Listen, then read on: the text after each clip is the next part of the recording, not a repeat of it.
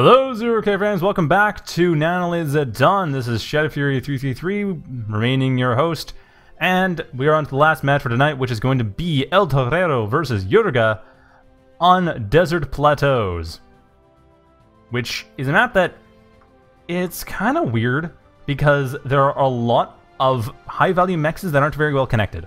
It's difficult to control any portion of the map, and it's also kind of tricky to know what to build. So YurGa going for Amphib, ElTorero going for light vehicles. Now because of the size, light vehicles make sense, but all of these plateaus are bot passable only. So YurGa is going to have a much easier time just going around the map, coming in from unexpected angles, generally building radar everywhere, that sort of thing. While ElTorero is going to have an easier time sniping anything that's undefended, assuming they know what's going on. And they do know that YurGa's going for Amphibs, so ElTorero is probably, let's see, against Ducks. I mean, we saw Light Vehicle versus Amphib on Isle of Grief between, I believe it was Icons and Aquanim. But that, or was it Icons or Ivan D? Was Icons, I was right the first time. Icons and Aquanim, which was interesting because the light vehicle response was Ravager and Slasher. A response I agree with, but I don't think ElTorero is going to be going for that. It looks like they're just thinking. At this point, they aren't really sure what to build up against YurGa's forces. Because against Duck, you want something to tank. Scorchers don't last especially long, and they get hit hard by the splash damage. But at the same time, if you can get a bunch of them through the first wave of missiles, they'll tear apart the Ducks no problem. And also, they will harass everything really well. And on a map this big, Isle of Grief is considerably less of a mobile map. There are far fewer ways you can go, but Desert Plateaus, there are a lot of paths. So for ElTorero, it's going to be a matter of trying to figure out what the best path is. And with Scorchers, they can do that. Ravagers and Slashers, not so much. But the problem still remains, how is ElTorero going to be able to get through the Ducks without losing their entire army in the process? Or in this case, their commander. ElTorero is aware of the Ducks. They are aware of the Ducks' positioning to the radar. YurGa hasn't actually built radar yet, relying entirely on line of sight, which I don't agree with, but is rather interesting. Not sure why they're relying entirely on line of sight, but I suppose they figured that the map has all these plateaus and it's difficult for radar to really work well. But they're playing Amphib. They have bots. They can put radar on high plateaus. They have to do it a bit more than they would on most flatter maps, but still, it's not worthless. Far from it.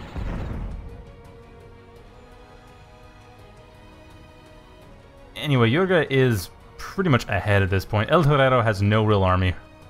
They do have some slashers, some Scorchers running around trying to do what they can, but still, it's tough, really.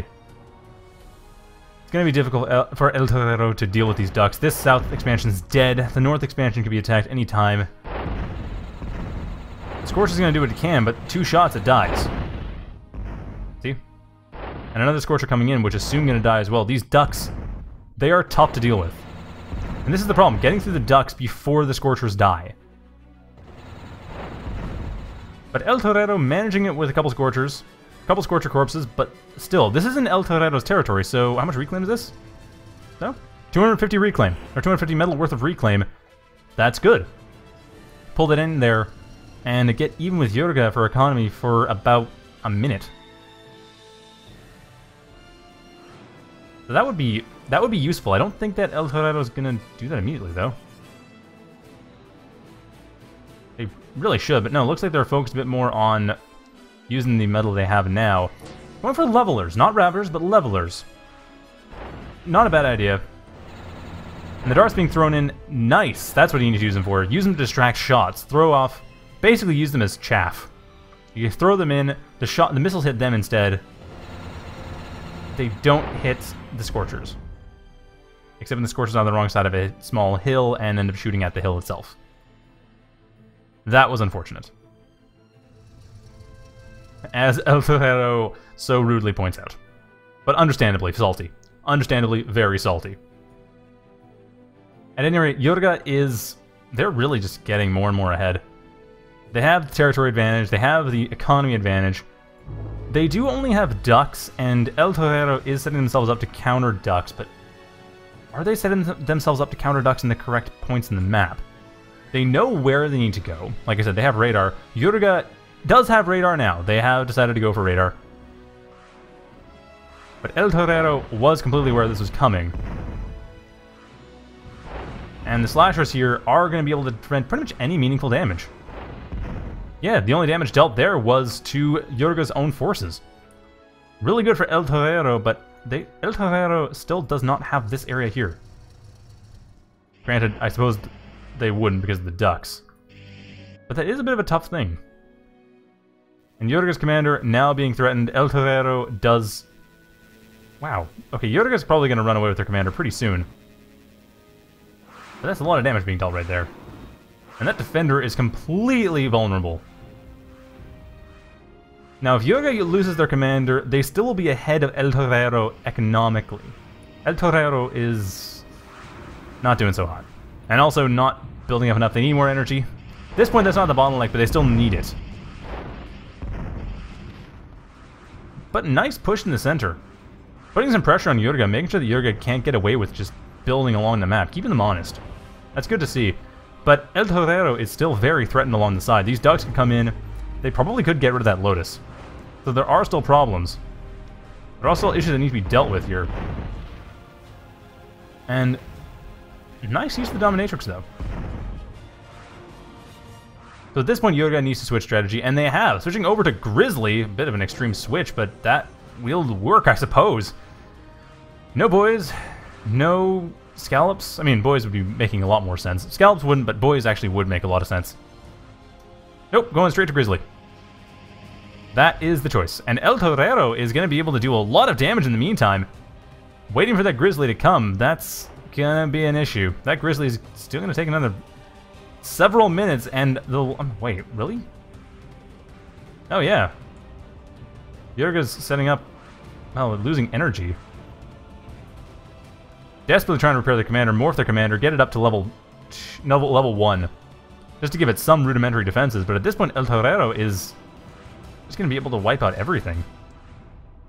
Assuming they need to get the Grizzly quickly enough, that's the only problem.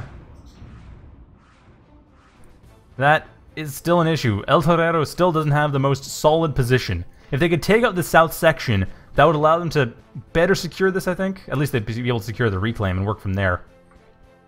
But they're desperately trying to get rid of the commander. They're just trying to get rid of all the metal extractors they can.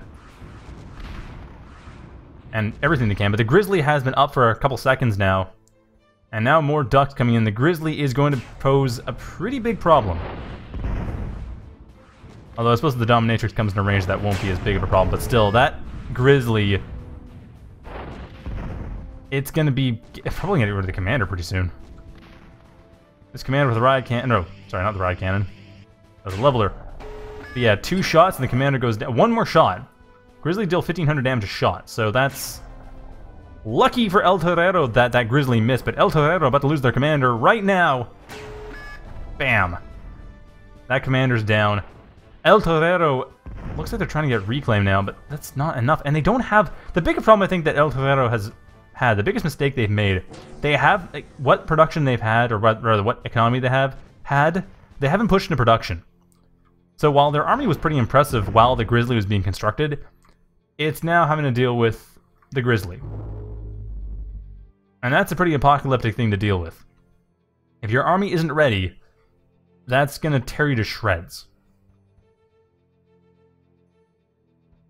So ElTorero right now, I mean, they have the anti-heavy stuff. They were somewhat prepared. They have the Dominatrices. And if they can dominate the Grizzly, that...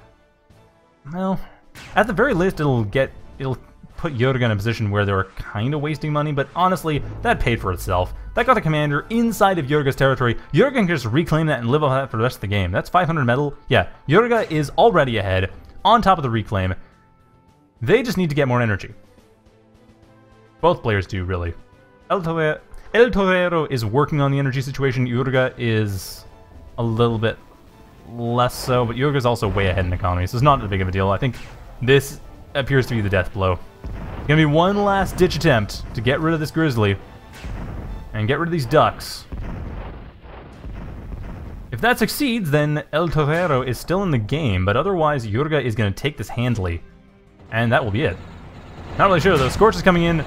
Best bet, really. That will get rid of the Grizzly as quickly as possible. That heat ray, and also just making it hard for the Grizzly to aim. And that Grizzly goes down! Oh, now it goes down. There we go. The Grizzly is down. Very good switch over by ElTorero, or at least very good choice to construct the Scorchers there. And the second Grizzly is up. That is where they're well aware of that. But 4 Scorchers got rid of the 1 Grizzly. 4 Scorchers that were against an unsupported Grizzly, but still. Now, Scorchers with support. The Ducks will be a problem, as always. But ElTorero, despite their lack of economy, are still holding on really well. If for no other reason than they're just making the right picks for units, making good micro choices, they're just doing everything tactically correct. Or just about everything tactically correct. Everything that they have control over. There was some pathing issues earlier, but other than that, everything they can control, they've been doing well. Doing as well as they can reasonably expect from the information they've had. It's just they're at half the economy. If they were on par economically, they would have won this game with this play. Just the economy is the only thing that really holding them back. They just need more metal, they need more energy. Well, particularly more metal at the moment, but yeah. Other than that, they've been doing really well tactically. But YurGa coming with Banshees, which, I mean, there are already slashers in play that could deal with it. This is a bit of a risky move with the Banshees. Those Dominatrices get to them. That could turn everything around for ElTorero. And the second Grizzly is about... Oh yeah, already taking 2 of them. Well, 1 of them, but still. Dominatrices proving a thorn in their side as a thorn in the side of the player against them, as always. And once again, the Grizzly is unsupported, and once again, it's going to go down to these Scorchers. Should go down to the Scorchers anyway. The north side has been torn apart by YurGa. But ElTorero, are they going to get rid of it? Yes, they got rid of the Grizzly. So another 2,000 metal, but unfortunately, YurGa already reclaiming that first one, and the second one is inside of YurGa's territory, so YurGa is still in a very strong position. They still have the money. If ElTorero can break the center and get that reclaim... Well, this one is a bit easier to get. The Stardust is not covering the Grizzly over to the south. If ElTorero can get that, like 3 or 4 builders just to get that, then getting back in this game is a possibility. And just taking the Stardust outright, even better! Get those Masons in there! They're desperately needed right now. Get a couple of those over to that Grizzly, build that up. Because they're losing a lot of the north expansion. Oh wow, the north metal's going down hard. Priorities! Prioritize that Razor, that's all you have! Ah, ElTorero not focusing priorities in this.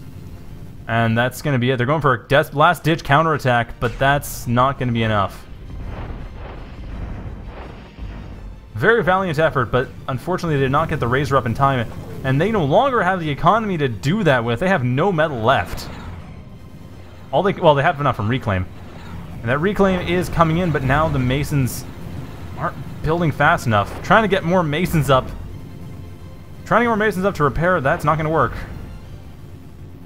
That Razor, if that Razor got up, if the priority on the Razor was set to high, ElTorero would have this.